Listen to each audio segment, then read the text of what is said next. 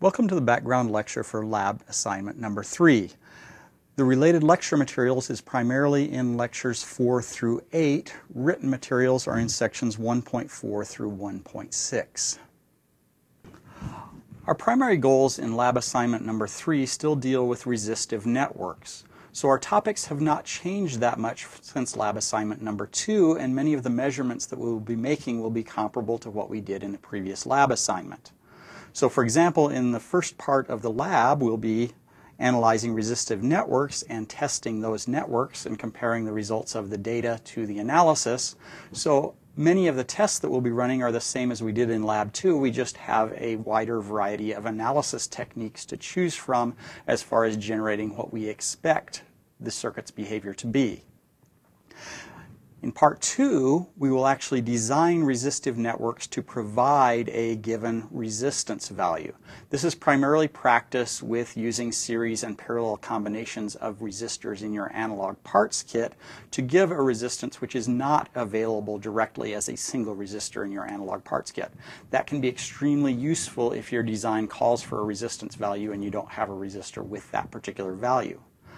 Finally, in this lab assignment, we'll take a look at another temperature measurement system.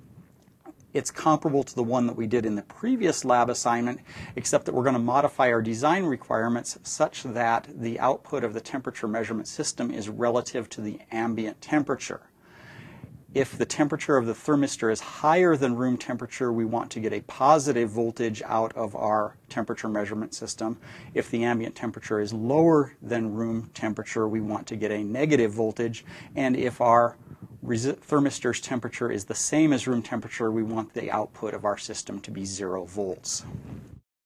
Okay, to reiterate, in parts 1 and 2 of this lab assignment, we aren't really doing anything different measurement-wise than we were doing in lab assignment number 2. So I don't need to do any demonstrations of how to wire circuits up. You just have additional analysis techniques to work with in order to develop the analysis behind the test and measurement data. So in part 1, we're determining power dissipation within a resistive network again. In part 2, we are finding resistive networks which are required to give an equivalent resistance. So it's the inverse of our usual problem that we do in homework assignments, in which we are given a resistive network and we want to find an equivalent resistance. Here we're given a desired equivalent resistance. You need to determine a resistive network that will give that resistance. I'd like to point out that these solutions are not necessarily unique. There could be any number of resistive networks that can provide the desired resistance.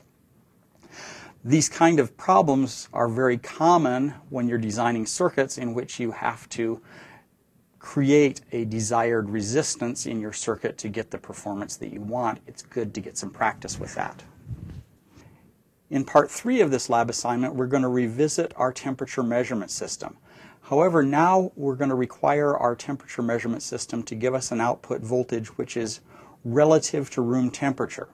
So if the thermistor temperature goes higher than room temperature, the output voltage of this system should become positive. If the thermistor temperature is lower than room temperature, the output should be negative. And if the thermistor is at room temperature, your output should be approximately 0 volts. Now this particular circuit, as shown in this schematic, requires 2 voltage sources. We're going to use a positive 5 volt source and a negative 5 volt source.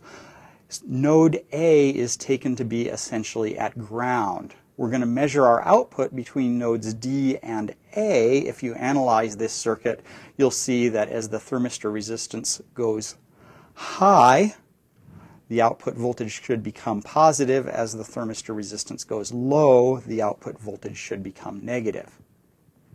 Let's take a look at demonstrating this particular circuit now. This is our overall circuit. We're now using 2 voltage supplies, VP plus and VP minus. VP plus is positive relative to ground, VP minus is negative relative to ground. So I'm going to apply positive 5 volts to one end of this thermistor. I'm going to apply negative 5 volts to the other end of this resistor. And my output, here where the 2 are connected, is going to be measured relative to ground. That's going to be displayed on VMeter 1. Now I've already turned on power. So we've got 5 volts on the positive supply, negative 5 volts on the negative supply. My output voltage is about 200 millivolts. I would like that to be 0 at room temperature. Unfortunately, that requires me to balance the resistance of this fixed resistor with the thermistor very carefully. I probably can't do that with a fixed resistor. One nice trick you can do is to take a fairly large valued potentiometer and place it in parallel with that resistance. Now, changing the resistance of that potentiometer allows me to adjust the parallel resistance between the potentiometer and the fixed resistor very finely. So putting that resistor in there got me down to 107 millivolts at my output. If I change that, I can trim this system out to give me essentially 0 volts relative to ground. Okay, so we're now at about -5 millivolts, which is probably close enough to 0 for me. Now if I warm up the thermistor, this output voltage should go high. So applying the heat from my hand to the thermistor, I'm getting about 1/2 volt now. It's still climbing.